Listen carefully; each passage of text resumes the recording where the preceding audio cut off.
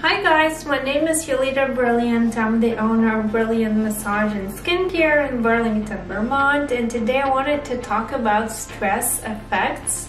There's different type of stress, eustress and distress, and ways to deal with it. And so eustress is actually okay. You know, we do need some type of stress because that pushes us forward and helps us to avoid situations that are not good for us. It's kind of like survival, I guess, mechanism, self-preservation. But then there is distress, where chronic, like eustress, if it's too much of it, it could become a distress, where a person is always high on that adrenaline.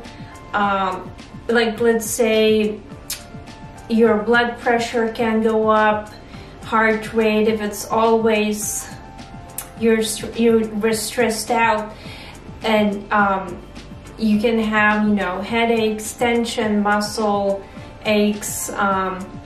So that's not good. When eustress, when it's too much of it, it becomes like a chronic, and it can develop into chronic pain and disease and stomach ulcers and all sorts of stuff. So what are best ways to not have too much stress?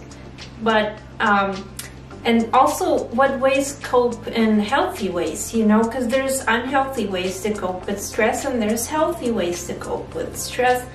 So unhealthy ways would be like drinking alcohol or smoking, eating unhealthy foods, sweets, gambling, all sorts of other destructive ways that maybe distract your attention or takes your mind off those stressful things, but it has too many side effects to be a helpful way to cope with stress.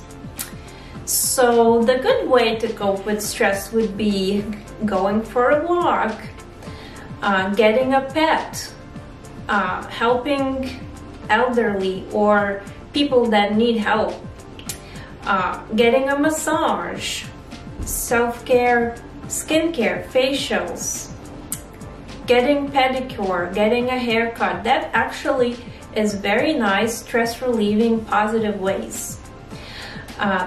Especially, well, let's say we specialize in massage therapy, which has so many health benefits beyond the stress. You know, it helps with recovery for athletes. It helps just to your body to age, and anti-aging benefits, you know, feel better.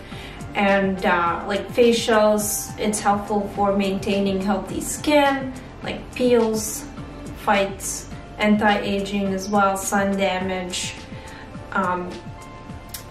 And just, you know, devoting an hour for yourself for undivided attention, or talking to therapists could be also helpful way to relax. Let me know what is your ways, healthy ways of relaxing, or maybe unhealthy ways of relaxing that you would like to stop doing and change them to healthy ways. By the way, we have monthly memberships as well, which helps you to stay on that healthy track, healthy behavior, stress relief.